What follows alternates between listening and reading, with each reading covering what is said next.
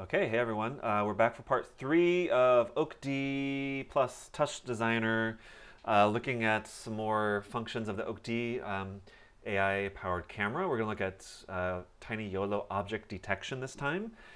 So YOLO and TinyYOLO are object detection models that are made for real-time applications. The default model that is set on the OAK-D was trained to recognize 80 different objects. So let's maybe understand a little bit of what YOLO is. So it stands for You Only Look Once. Ha ha ha. And it was meant to be a very fast model. So there's lots of different object detection models out there. So RC and convoluted neural networks, RCNNs, so SSDs, retina. So you might have seen these other terms perhaps. Some of them are a lot more accurate, but they are pretty slow, so can't really use it for real-time feeds, let's say. But YOLO is very fast. It can even be, on some applications, up to 60 to 100 frames per second, analyzing the frames. But it is less accurate. And to quantify that in the initial report by Redmond et al., which is right here, the people that researched on this and contributed their sense of humor, I guess. They listed the mean average precision for YOLO at around 50-some percent. TinyYOLO, which is what the OAK-D camera uses, is not so great. It's only 23.7%. So keeping that in mind, that it's not going to be super duper accurate, we can still find it really useful for certain applications. So let's have a look at what those could be. So we'll need to, parts 1 and 2, we'll be using the same requirements, dependencies that we went through in those. So if you haven't looked at that, go through those first. That kind of covers the basics. We'll be using NDI also. And we'll be using PyCharm again, and using a virtual environment. So you can use the same one that we set up in part 1, or you can use a new one. If you create a new one, you have to kind of go through it and install the dependencies again, because that's a new environment. It will not have the same dependencies that we installed before. So we go over to PyCharm. Maybe what I'll do here. Oh, so here I've got this running here, so it's currently running something. Let's just close that for a second, and we can see I'm in here in the terminal in PyCharm, and let's go up a level. So I'm inside the examples folder of the Depth AI Python download, and we can see here's the examples. In parts 1 and 2 we looked at stereo depth and color camera, and right now we're going to look at YOLO. So go back into YOLO, and to run it, just as before, Python 3, and we will run the example that came with the download. And it says here, so you're using TinyYOLO v4. There's also a version 3. For whatever subtle reason you need a version 3, that is possible also. And so let's go here. Okay, so now we can get a sense of the accuracy of all this, because this thing, which to me looks an awful lot like a cup, it is confused of whether it's a toilet or a cup, which seems like an important difference. If we go over, moving around, what is it now? So it's toilet and maybe a car, which is okay. That's great. What if it's upside down? So now it's like doesn't even recognize it as like anything. Let's see if we can get cup back. Okay, so that's mostly a cup. So I'm happy with that. So that's just showing you the accuracy of that. But what are the objects that it can detect? So we're here inside our tinyyolo.py, and we go down to an array called label map. So here are the 80 objects that it can detect. So it's meant to be mostly quotidian type objects that you might encounter. commonly. So if you're running this example, look around your house, try to find these objects, and just give it a test and see how well it can detect. I will say, I set up a little makeshift background here with like black paper for the bottom and for the background. It seems to work a lot better with a very plain background. If you have, even though it's supposed to still detect it in context with a kind of noisy, everyday photographic background, I do think it recognizes it better if you simplify the environment. So that's cool and all, but if we just have things in this window, we can't really use it for anything, right? So let's learn how to send this to TouchDesigner. And I'm going to hit Q to close that. And so for video, we use the NDI-Python, which I covered in part 2, so nothing new there. For sending data, we're going to use Python-OSC, which is super easy, great library. All we need to do is do this pip install Python-OSC in our terminal. So I have already done that, but just to show what we do here, so we would just do pip install Python-OSC, right? Boom, boom. That's all it takes. And then that would install it just for this virtual environment. So keep that in mind. And then once that is installed, we need to integrate that into our code. And so there's 3 different spots that we need to add things to edit our TinyYOLO.py code. So I have already done that here in a file called TinyYOLO-edit02.py. So the first thing is, if we look up here in all the imports, so I've added these 2 things. So this is also where the NDI import would live. So from Python-OSC, import UDP client. And then we need to initialize the connection. So we go down a little bit. And basically, this line here is a kind of initialization of the device. And so this gets run once. So here we see this is where we initialized our UDP client. If you have used OSC before, you should be very familiar with these type of values.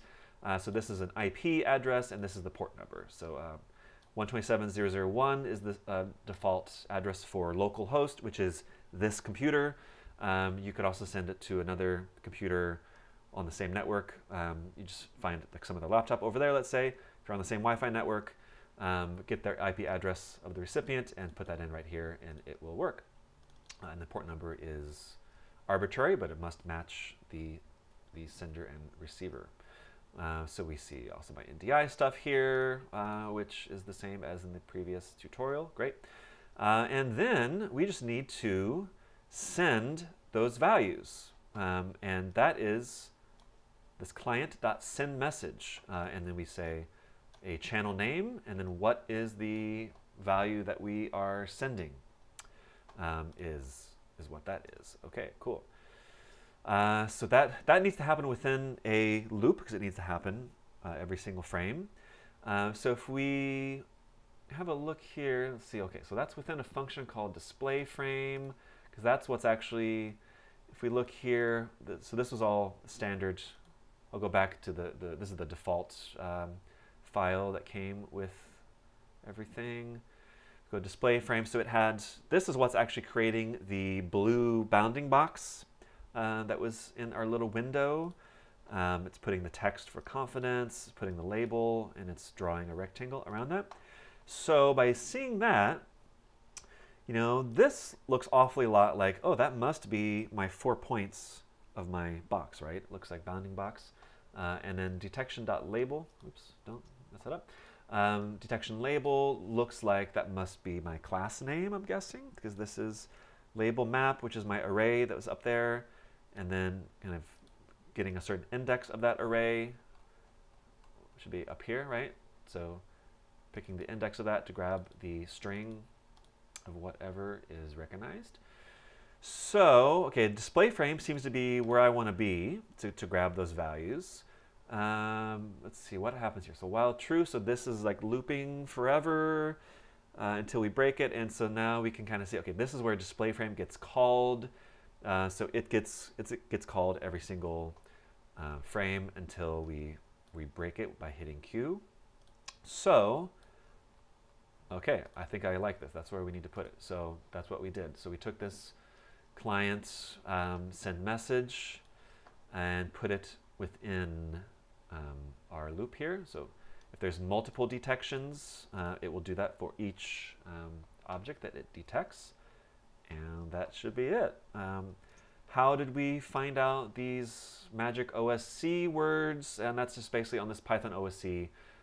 We see simple client, simple server, and this is where we got our code here for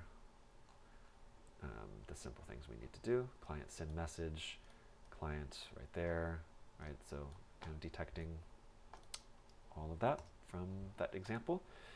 So let's see what happens. Let's run this one. So let's do, oops, don't do that. Nope. Okay, Python 3. And I'm already in YOLO, so let's do TinyYOLO edit02.py. Okay, cool.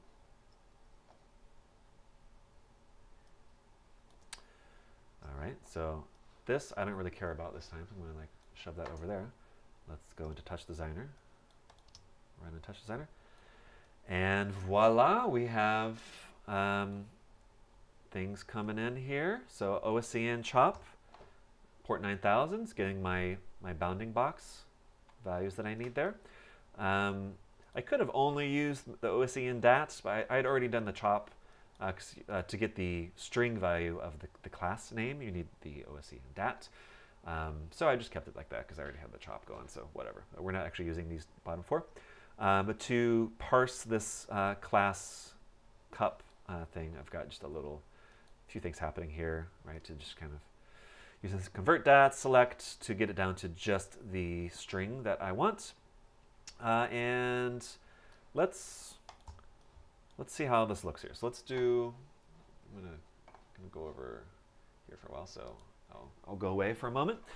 Let's see what else we can detect. So it removes, goes away, great. And let's do, how about that one? Bird, cool. It's a little origami thing. So half the time it says airplane, which is kind of cute. Still a bird, cool. Still a bird. Still a bird. Okay, that's pretty cool. Upside down. Umbrella. No, it's not. Now it's an airplane. Cool. Okay. So depending on the angle, it thinks differently. It's kind of cool. Just by hand, it can tell that I'm a person. Cool. But the idea of doing this in TouchDesigner is, you know, maybe we want to have certain triggers. Maybe we, out of that list of 80 objects, there's a few magic objects that you want to trigger certain audiovisual things. Sensors. Cool.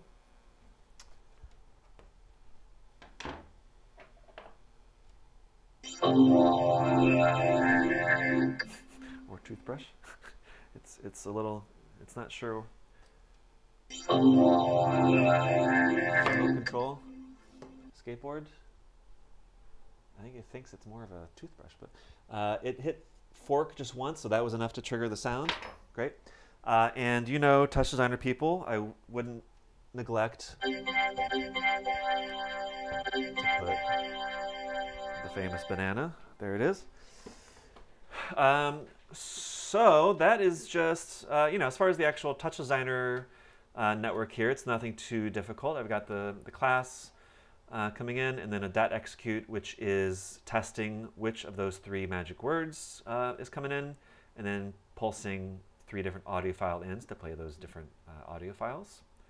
And just little Python tricks, like the classes are all listed as lowercase, and for my little text thing up here, I wanted all caps, so I just did a little little bit of Python and evaluate that right there to make it upper. And also I wanted, in case, so by default, if I remove this banana, there we go. Okay, great. So I made it so it disappears. By default, we can see kind of over here, the last string and bounding box location would still remain, which is not what I wanted. So we just kind of set up this with the OSC indat. I've got an info. So right now it's not cooking.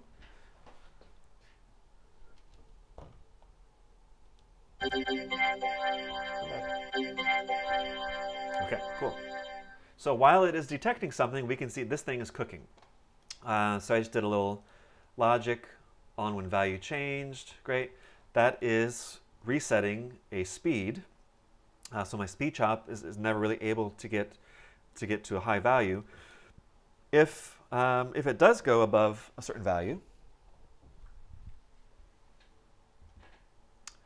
my logic here, so basically if there's no objects for 2 seconds, logic is triggered back to 0, and this switches my, what I do, a switch top over here? Yeah, just a switch top. So that's just like a little extra little thing to make it all disappear. But that is about it, right? So fairly simple. You can just imagine, deal with the inaccuracy of the whole thing, and you can still create certain triggers that could work pretty well. Okay, thanks. Next part, we'll look at custom image training models, and we're going to use something called roboflow.com, which is super exciting.